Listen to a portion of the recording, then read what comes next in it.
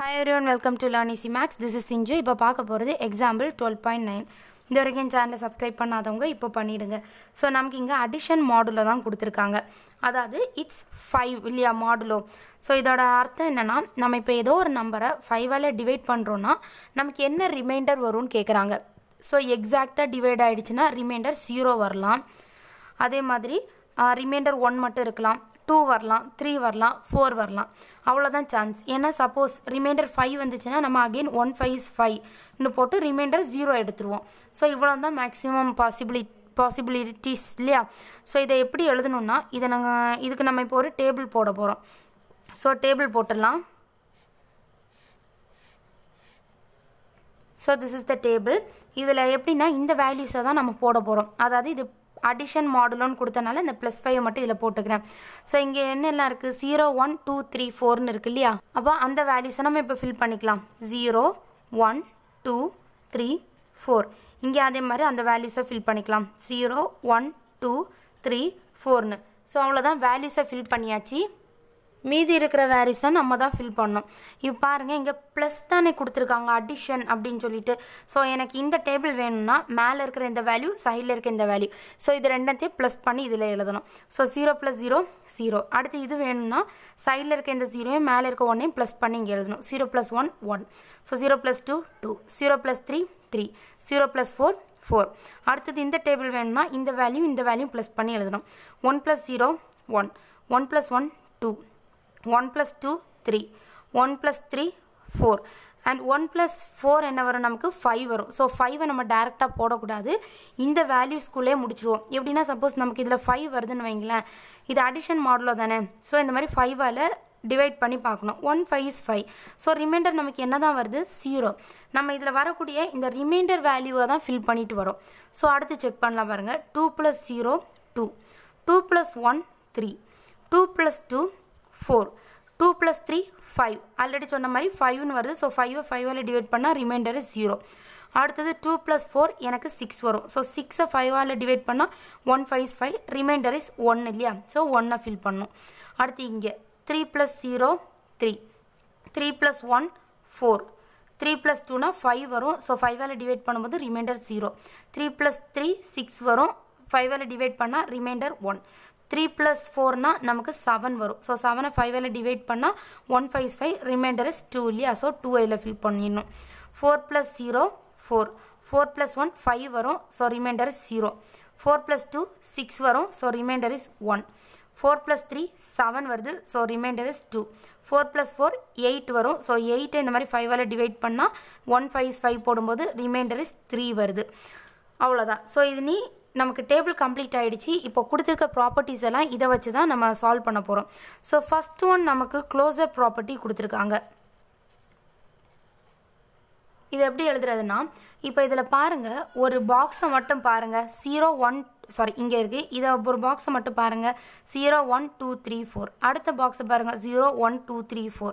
இல்லை பாருங்கள் 0 1 2 3 4. ஸோ ரிப்பீட்டான ஒரே நம்பர் வந்துட்டு நமக்கு ரிப்பீட் ஆகலை. அதாவது ஒரு யூனிக்னஸ் இருக்குது. அப்போ எப்படி எழுதணும்னா, ஒரு A ப்ளஸ், அதாவது இது வந்துட்டு addition modulo, A addition modulo B வந்துட்டு ஒவ்வொரு வேல்யூமே யூனிக்காக தான் இருக்குது. Is unique. அதில் இல்லைனா இப்படி கூட எழுதிக்கலாம். ஈச் பாக்ஸ் இந்த டேபிள் இஸ் யூனிக். ஸோ ஒவ்வொரு வேல்யூ வந்துட்டு யூனிக்காக தான் இருக்குது. ஒவ்வொரு பாக்ஸ்லேயும் ரிப்பீட்டான நம்பர்ஸ் எதுவுமே ரிப்பீட் ஆகலை அப்படின்னு இதை எழுதிட்டு அதுக்கப்புறமா நம்ம இதை எழுதிக்கலாம். A + 5, அதாவது A addition modulo B is unique. அப்படி யூனிக்காக இருக்கிறனால இந்த addition modulo is a binary operation. So அவ்வளோதான். ஜஸ்ட் இது வந்துட்டு யூனிக்காக இருக்குது ஒவ்வொரு வேல்யூஸும் அப்படின்னு மட்டும் நம்ம மென்ஷன் பண்ணால் போதும். ஸோ இது வந்துட்டு பைனரி ஆப்ரேஷன். பைனரியாக இருந்துச்சுன்னா அடுத்து கண்டினியூ பண்ணலாம். So second is commutative property இல்லையா. கம்யூட்டேட்டிவ் ப்ராப்பர்ட்டி நம்ம மோஸ்ட்லி எப்படி எடுப்போம், இந்த மாதிரி A ப்ளஸ், அதாவது A addition modulo B = B addition modulo A இருந்துச்சுன்னா ஓகே, இது வந்துட்டு கம்யூட்டேட்டிவ் ப்ராப்பர்ட்டியை சாட்டிஸ்ஃபை பண்ணுதுன்னு சொல்லுவோம். இதில் கண்டிப்பாக அது பண்ணும். எப்படின்னு பார்த்தீங்கன்னா, இதில் வந்துட்டு இப்போது ஏவோட வேல்யூ வந்துட்டு நான் இதிலேருந்து சூஸ் பண்ணுறேன் 1ன்னு.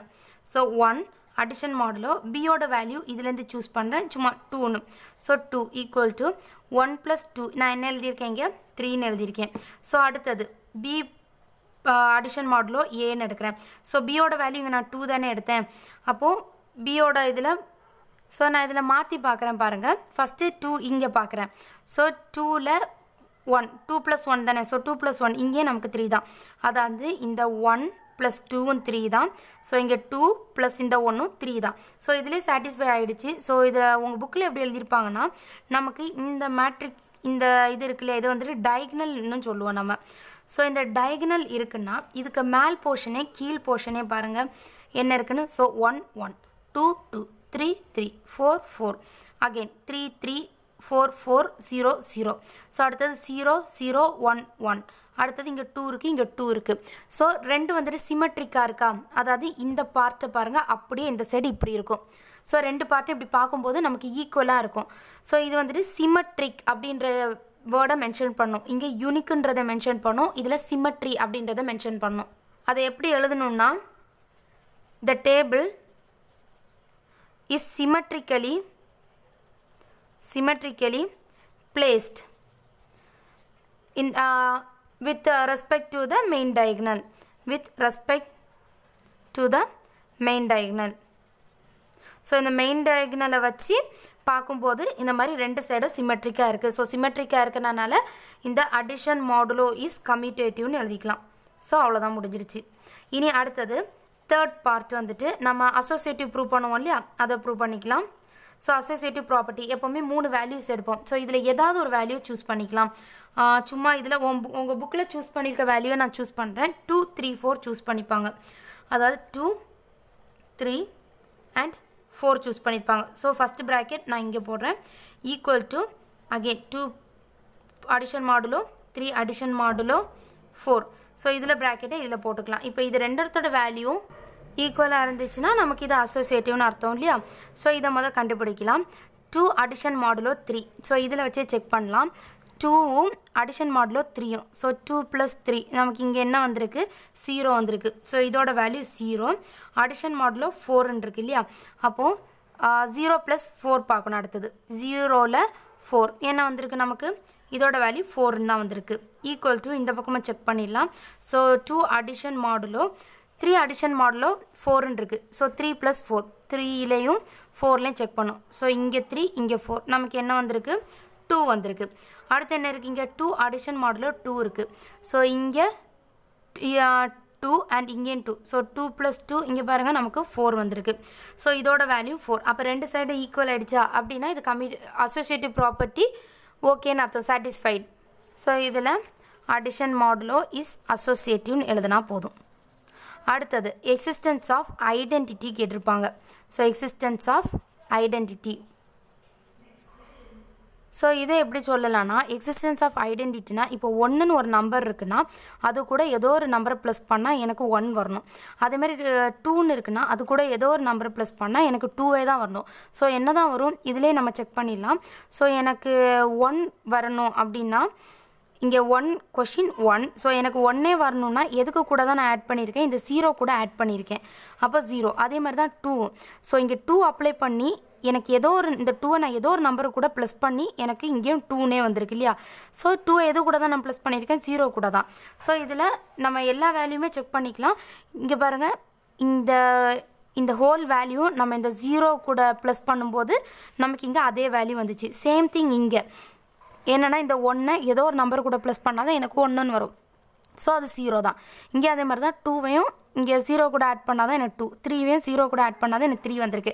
வேறு எந்த நம்பர் கூட ஆட் பண்ணும்போது நமக்கு இந்த மாதிரி வராது. ஸோ நம்ம இந்த ரோவையும் செக் பண்ணிட்டோம், காலத்தையும் செக் பண்ணிட்டோம், நமக்கு ரெண்டுமே 0 தான் வருது இல்லையா. ஸோ இதில் ஐடென்டிட்டி வேல்யூ 0.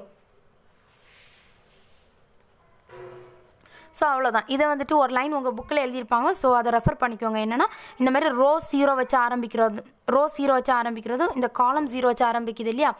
இது ரெண்டத்தையும் வச்சு கம்பேர் பண்ணி தான் இந்த வேல்யூ எடுத்திருக்கோம் அப்படின்றத எழுதியிருப்பாங்க. லைட்டாக ரீட் பண்ணிக்கோங்க. இனி 5th step existence of inverse பார்ப்போம். ஸோ இது சிம்பிள். எப்படின்னா இந்த டேபிள் வச்சு தான் எழுதுவோம். இப்போ நமக்கு 0 எப்போ வருதுன்னு செக் பண்ணுங்கள். அதாவது 2 நம்பரை நம்ம இந்த மாதிரி அடிஷன் மாடுலோ பண்ணும்போது நமக்கு ஈக்குவல் டு 0 வரும் இல்லையா. ஸோ இதுதான் நமக்கு இன்வர்ஸ். இப்போ இதில் செக் பண்ணும்போது நமக்கு எப்போ 0 வருதுன்னு பாருங்கள். இப்போது நான் ஃபார் எக்ஸாம்பிள் இந்த லைன் எடுத்துக்கிறேன், இந்த 0. ஸோ 3ஐயும் 2வையும், ஸோ 3வையும் 2வையும் ஆட் பண்ணும்போது எனக்கு இதில் 0 வருது. அகெயின் இந்த 0 எப்போ வருதுன்னு பாருங்கள், சேம் 2 3ஐ ஆட் பண்ணும்போது, அதாவது 2 மாடுலஸ் அடிஷன் மாடுலோ 3 பண்ணும்போது எனக்கு அகெயின் இங்கே இடத்துல 0 வருது. ஸோ இங்கே பார்த்தா 2 3 வருது, இந்த இடத்த பார்த்தா 3 2 வருது. அதே மாதிரி தான் எல்லா 0மே இன்வர்ஸாக தான் இருக்கும். ஸோ இதை வச்சே கண்டுபிடிச்சிடலாம். ஃபஸ்ட்டு இந்த 0 எடுத்துக்கலாம். ஸோ 0வோட இன்வர்ஸ் நமக்கு 0, அதாவது 0 இஸ் இன்வர்ஸ் ஆஃப் 0. அடுத்து இந்த லைன் செக் பண்ணலாம். 1க்கு என்ன இன்வர்ஸ்னு, 1ஓட இன்வர்ஸ் நமக்கு 4, அதாவது 1 அடிஷன் மாடுலோ 4 பண்ணாதானே நமக்கு 0 வந்துச்சு. ஸோ இந்த 1ஓட இன்வர்ஸ் என்னன்னு பார்க்குறதுக்கு 1ல் எப்போ 0 வருதோ அதுக்கு மேலே இருக்க வேல்யூ எடுத்துக்கலாம். So 1 is the inverse of 4. அடுத்தது அதேமாதிரி 2க்கு செக் பண்ணால், ஸோ 2ஓட இன்வர்ஸ் பார்த்தீங்கன்னா நமக்கு 3. ஸோ 2ஓட இன்வர்ஸ் வந்துட்டு நமக்கு 3. அடுத்தது இது எப்படி எழுதணும், 0 சென்டென்ஸ் மிஸ்டேக் எப்படி எழுதணும்னா, inverse of 0, inverse of 0 is 0. அதே மாதிரி inverse of 1 is 4, inverse of 2 is 3. அடுத்தது inverse of 3 is, inverse of 3 என்ன நமக்கு இங்கே 2. அடுத்தது இன்வர்ஸ் ஆஃப் 4 வந்துட்டு நமக்கு 4க்கு என்ன இருக்குது, இங்கே 1 இருக்குது. So inverse of 4 is 1. அவ்வளோதான், முடிஞ்சிருச்சு. இதிலே பாருங்கள் 1 4 4 1 2 3 3 2. ஸோ இதில் எல்லா வேல்யூமே கவர் ஆகுது இல்லையா. ஜஸ்ட் அந்த 0 2 வேல்யூ ஆட் பண்ணால் நமக்கு 0 வரணும். ஸோ எப்போன்னு மட்டும் செக் பண்ணிக்கோங்க. இங்கே ஜஸ்ட்டு 0 எப்போல்லாம் வருதோ அதில் இந்த இருக்க வேல்யூ இங்கே இருக்கிற வேல்யூ பார்த்து எழுதிக்கிட்டாலே போதும். ஸோ அவ்வளோதான் இந்த சம். கேட்டால் 5 ப்ராப்பர்ட்டியுமே எழுதிட்டோம். Thank you. Don't forget to subscribe my channel.